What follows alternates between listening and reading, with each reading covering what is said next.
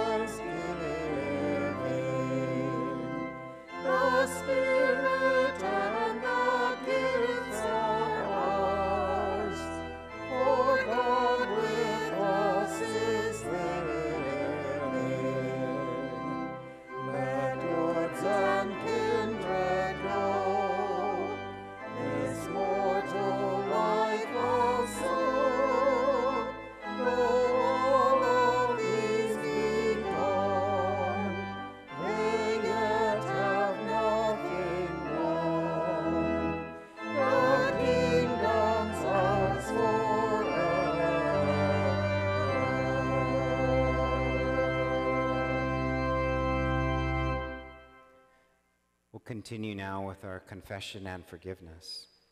Blessed be the Holy Trinity, one God who creates, redeems, and sustains us and all of creation. Let us confess our sin in the presence of God. We'll take a moment in silent reflection.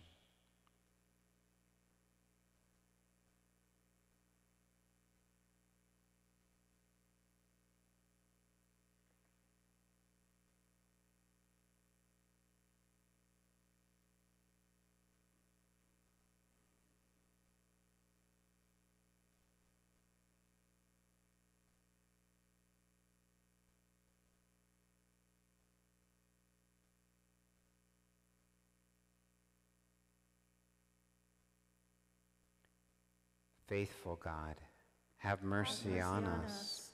We confess that we are captive to sin and cannot free ourselves.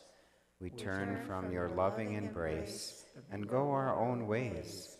We pass judgment on one another before examining ourselves.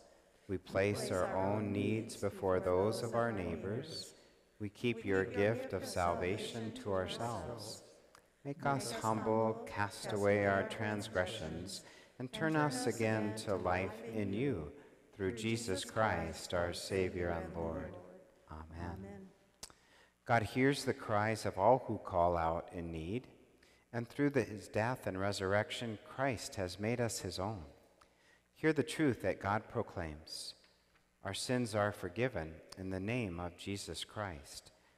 Led by the Holy Spirit, live in freedom and newness to do God's work in the world. Amen. We'll continue with our song of praise.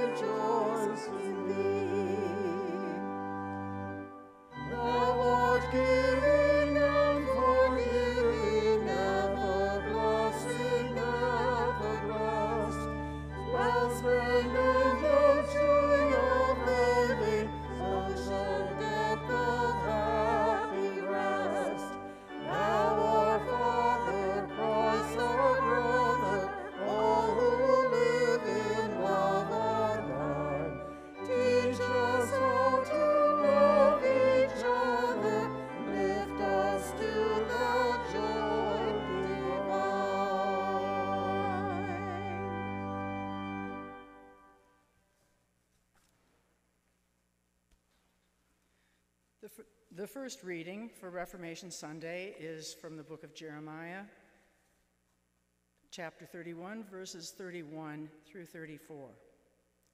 The days are surely coming, says the Lord, when I will make a new covenant with the house of Israel and the house of Judah. It will not be like the covenant that I made with their ancestors when I took them by the hand to bring them out of the land of Egypt, a covenant that they broke, though I was their husband, says the Lord. But this is the covenant that I will make with the house of Israel after those days, says the Lord. I will put my law within them, and I will write it on their hearts, and I will be their God, and they shall be my people. No longer shall they teach one another, or say to each other, know the Lord, for they shall all know me, from the least of them to the greatest, says the Lord. For I will forgive their iniquity and remember their sin no more.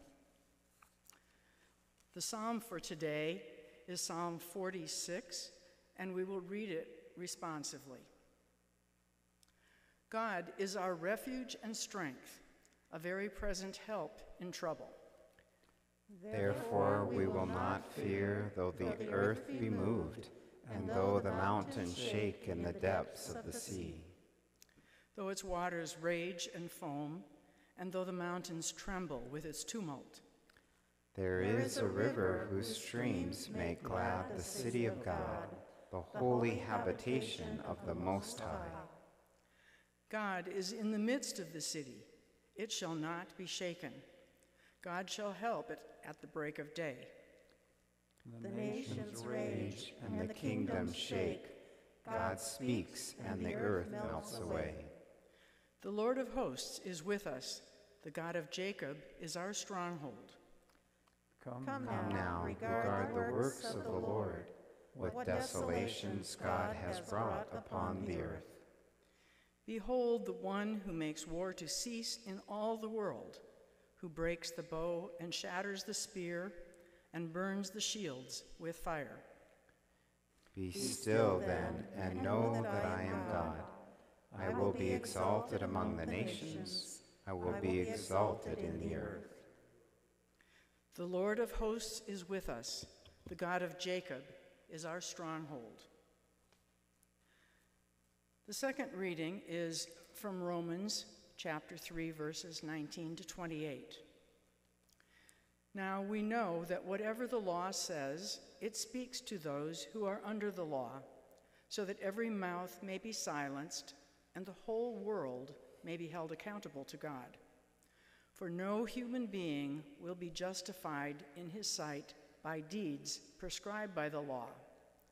For through the law comes the knowledge of sin. But now, apart from the law, the righteousness of God has been disclosed and is attested by the law and the prophets, the righteousness of God through faith in Jesus Christ for all who believe. For there is no distinction, since all have sinned and fall short of the glory of God. They are now justified by his grace as a gift through the redemption that is in Christ Jesus, whom God put forward as a sacrifice of atonement by his blood, effective through faith. He did this to show his righteousness, because in his divine forbearance he had passed over the sins previously committed. It was to prove at the present time that he himself is righteous, and that he justifies the one who has faith in Jesus. Then what becomes of boasting? It is excluded. By what law? By that of the works? No, but by the law of faith. For we hold that a person is justified by faith, apart from works prescribed by the law.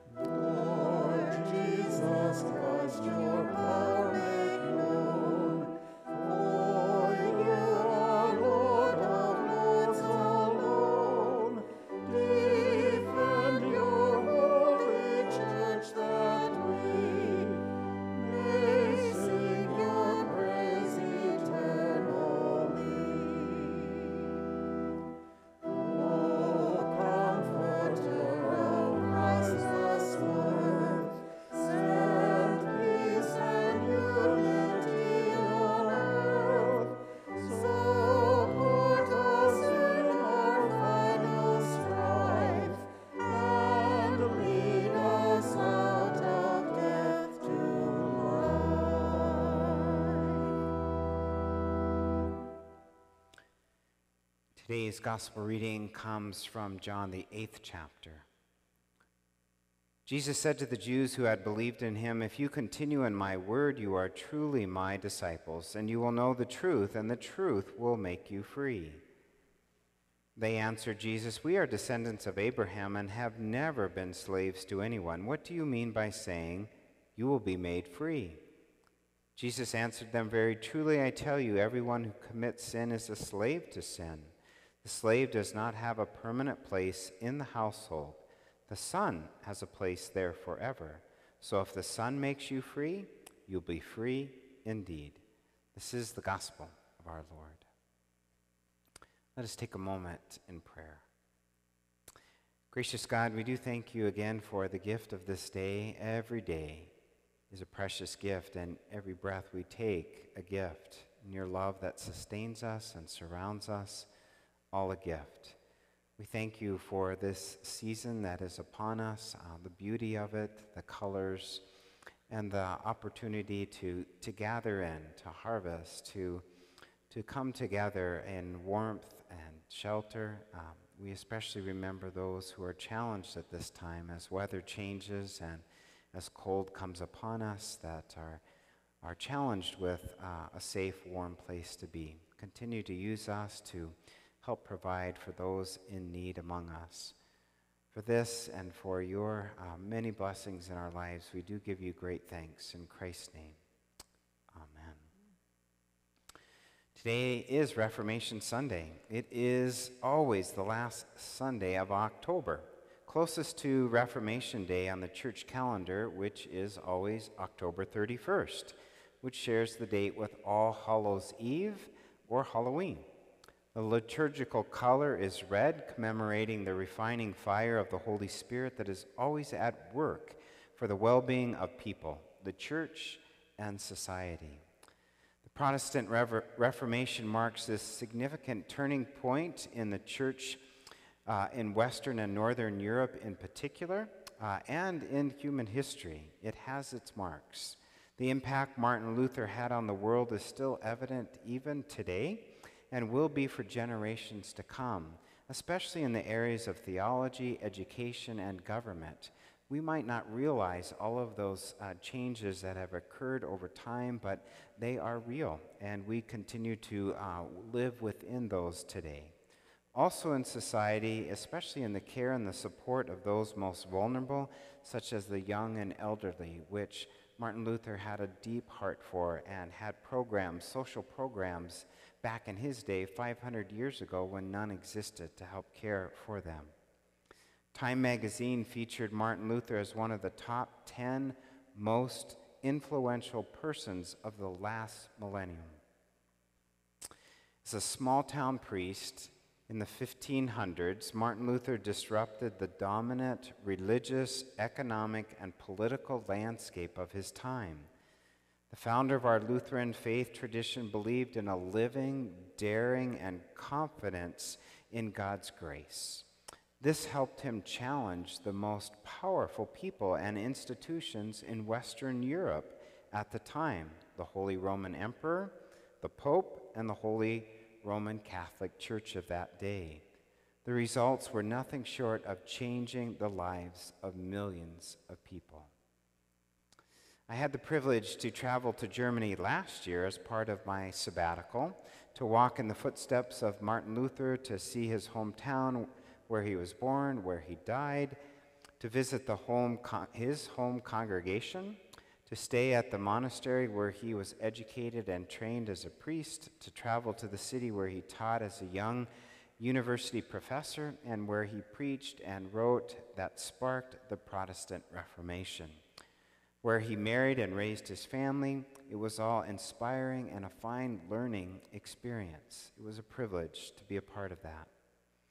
The contrasts between the everyday life of Martin Luther and the extraordinary history-shaking Reformation that helped spark what was nothing short of a miracle was that work of the Holy Spirit in and with him and with others.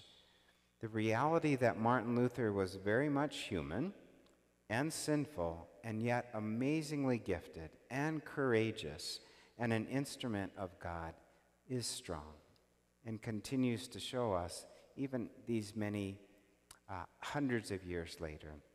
This year is the 500th anniversary of his famous article, The Freedom of a Christian, which really is a strong foundation of his theology.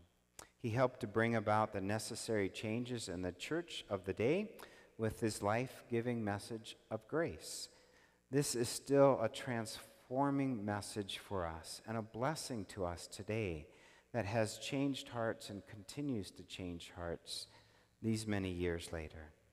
For Martin Luther, shifting from a life based on a fear of a vengeful, terrifying God to a life based on faith in a loving, gracious God was the start of a religious, social, and political revolution in his time. We live in the light of that revolution today and the vital theological understanding which is grounded in this truth. Because God already loves and forgives us, we are set free to live God's ways, which are centered in God's word and in the life and ministry of Jesus, and on the love and service of others, especially the vulnerable.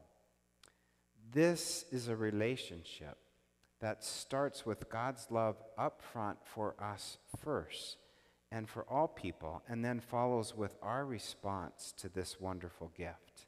It's a simple, powerful message, but oftentimes we convolute and switch it around. That is, we try to earn God's love and favor first, and that gets us off track. God's love and favor for us is first and foremost, and then we respond to that.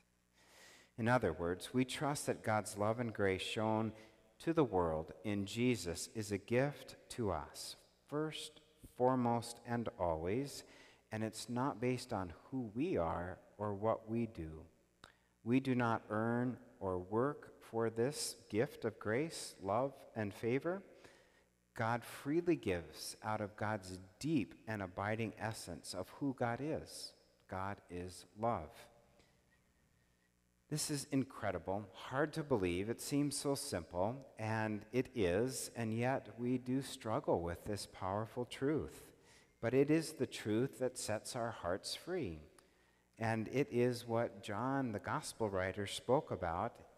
Know the truth, and the truth will set you free. And Jesus Christ is that truth, and Jesus Christ is the one who sets us free.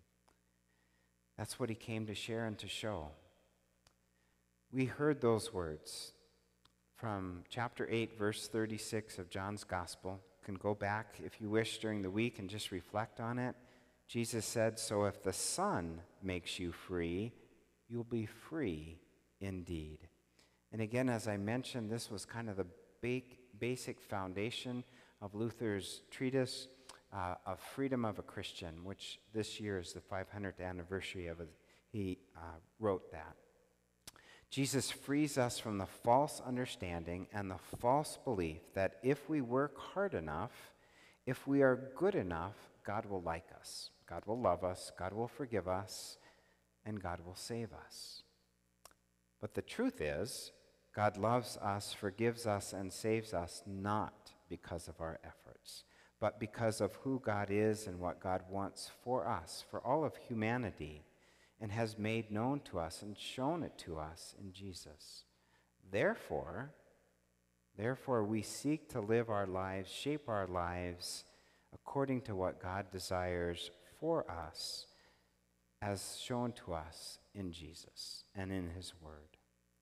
God understands that we struggle with this truth, that we're not perfectionists in this truth. We stumble, we fall, we get confused, we reject it, we just outright don't want to be a part of it, whatever the case. But that doesn't change the truth of God's position of love for us, first and foremost, and for this great gift of grace that pours out to us in Christ, which moves our hearts to open ourselves to say, okay, God, let me be open to your Spirit's leading and guiding. Strengthen me. Strengthen us to do what you desire.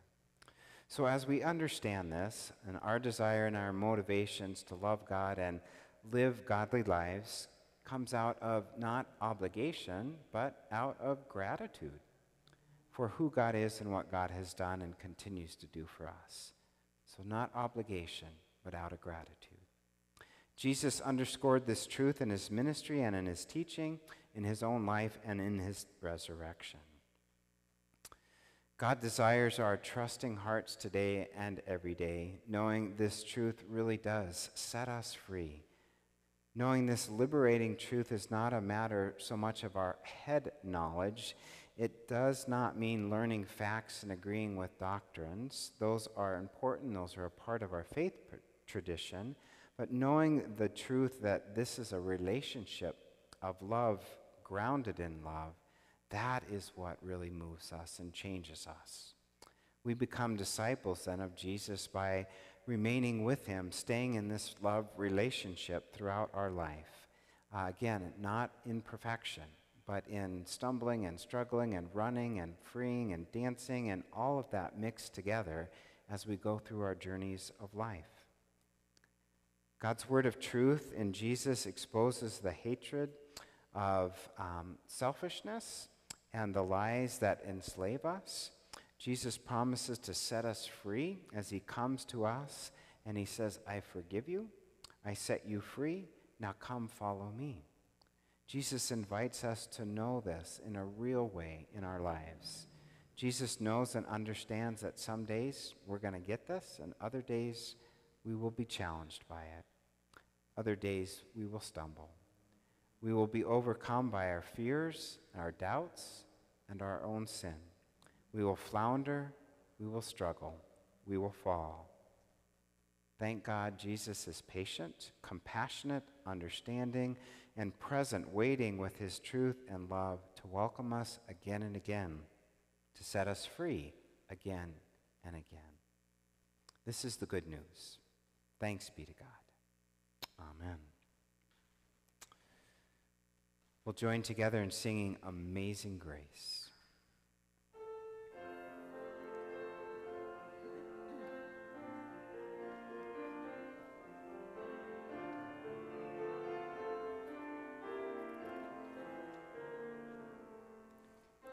Amazing grace, how sweet the sound that saved a wretch like me.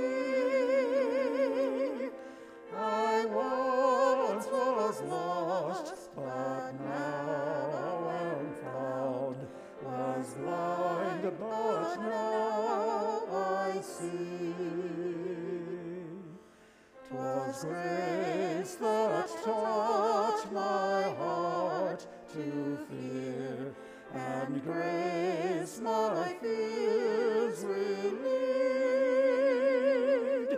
How precious did that grace appear the hour I first believed. Through many dangers, toils, and snares, I have already come. 'Tis grace has brought me safe thus far, and grace will lead me home. The Lord has promised good to me, his word my hope secures. He will my shield and portion be, as long as life endures. When we've lived there 10,000 years, bright shining as the sun, we've no less days to sing God's praise than when we first begun. We'll continue with the Apostles' Creed. I believe in God, the Father Almighty, creator of heaven and earth. I believe in Jesus Christ, God's only Son, our Lord, who was conceived by the Holy Spirit, born of the Virgin Mary, suffered under Pontius Pilate, was crucified, died, and was buried. He descended to the dead. On the third day he rose again. He ascended into heaven. He is seated at the right hand of the Father, and he will come to judge the living and the dead. I believe in the Holy Spirit, the holy Catholic Church, the communion of saints, the forgiveness of sins, the resurrection of the body, and the life everlasting. Amen. We'll continue with the prayers of the people.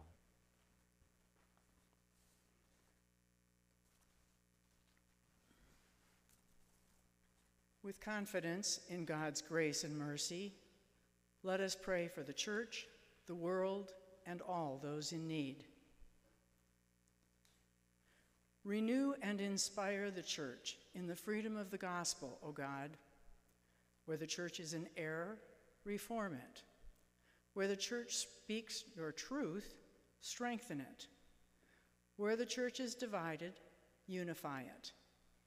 Ignite in us the working of the Holy Spirit. Lord, in your mercy, hear our prayer.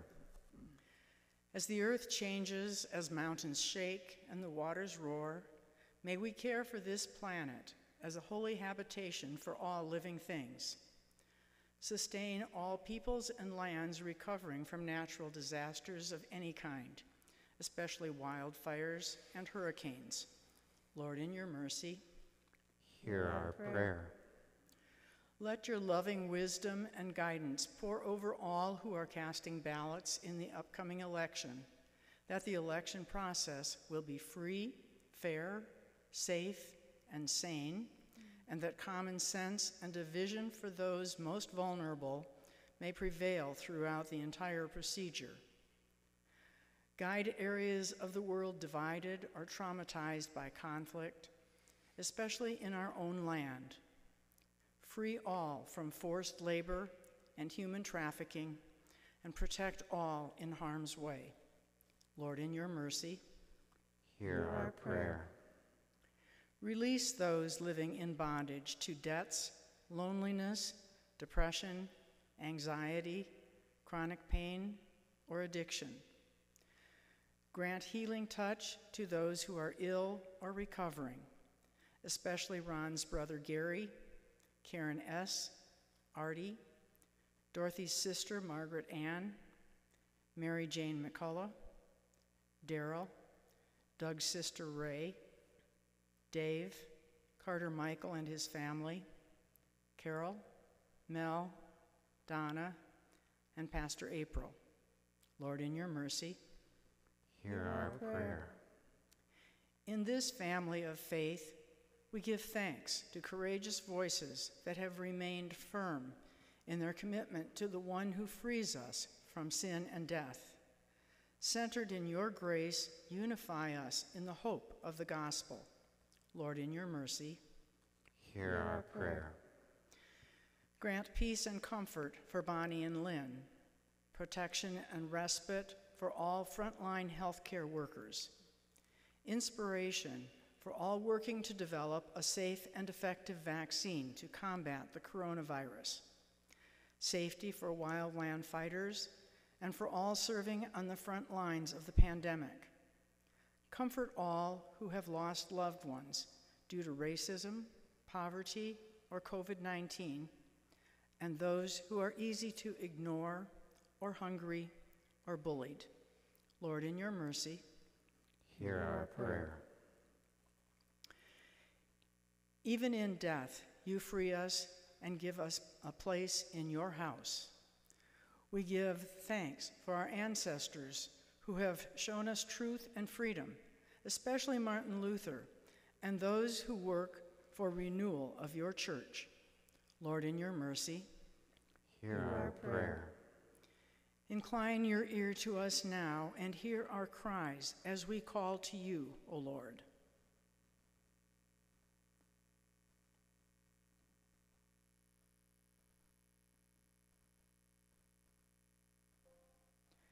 and fold in your loving arms all for whom we pray, in the name of Jesus Christ, our Lord. Amen. Amen. The peace of our crucified and risen Lord be with you all. Take a moment to share that gift with one another, those that are in your presence. And thank you so much for your support of the ministry here at St. Paul Lutheran Church. It's greatly appreciated. And our offering song today is, Father, We Thank You.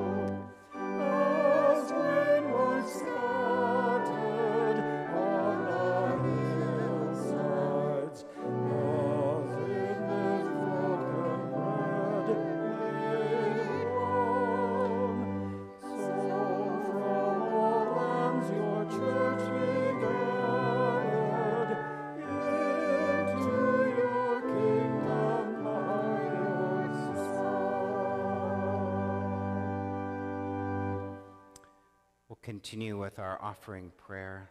Let us pray together. Blessed are you, O God, maker of all things. You have set before us these gifts of your good creation. Prepare us for your heavenly banquet. Nourish us with these rich food and drink, and send us forth to set tables in the midst of a suffering world. Through the bread of life, Jesus Christ, our Savior and Lord. Amen. As we prepare ourselves in this special meal, we remember Jesus gathering with his disciples together in the upper room in Jerusalem. And before them, Jesus took the bread, gave thanks, broke it, gave it to his disciples, saying, "Take and eat. This is my body given for you. Eat of it and do so in remembrance of me." And from the table he took the cup, and after giving thanks, he gave it to them, saying, "This cup is a new covenant, shed in my blood for you, for all, for the forgiveness of sin. Drink of it and do so in remembrance of me." And Jesus taught his disciples to pray.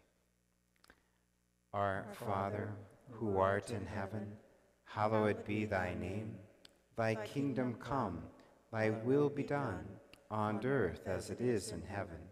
Give us this day our daily bread, and forgive us our trespasses, as we forgive those who trespass against us. And lead us not into temptation, but deliver us from evil. For thine is the kingdom, and the power, and the glory, forever and ever. Amen. As you share this meal at home, this is the bread of life, the body of Christ given for you. This is the cup of salvation, the blood of Christ shed for you. And we will continue with our communion song.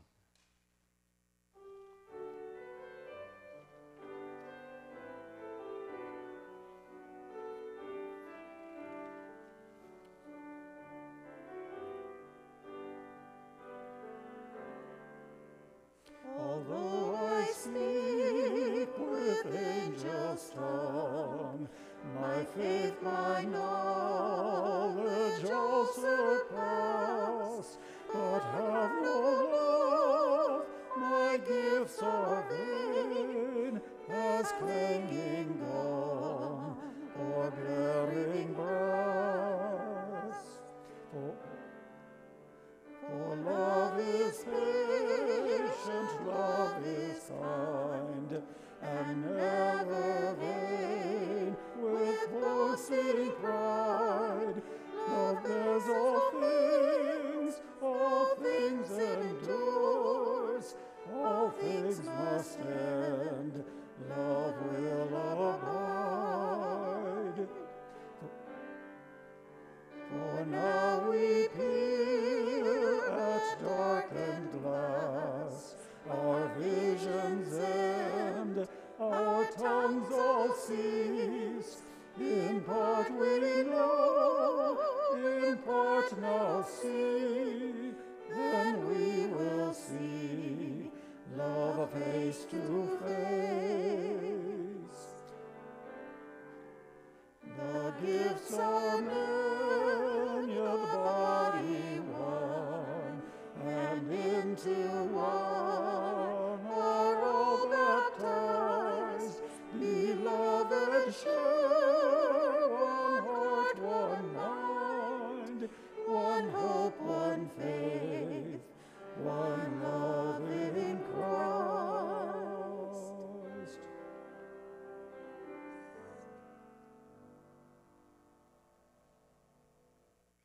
We'll join together in our prayer after communion. We give you thanks, gracious God, that you have once again fed us with food beyond compare, the body and blood of Christ.